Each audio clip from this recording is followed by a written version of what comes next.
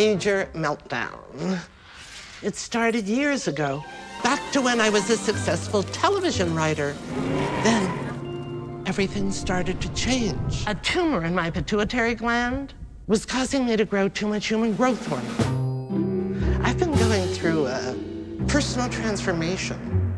I like to think of it as an upgrade from Emily 2.0 to Emily 3.0.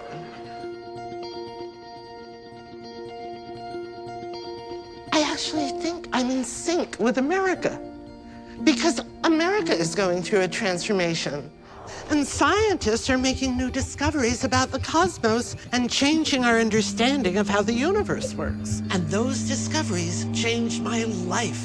Since Newton's time, huge breakthroughs in physics have radically altered our cosmology, our picture of the universe. That's why everybody's so fixated on cosmetology. Newton's universe is a closed system, the way apparently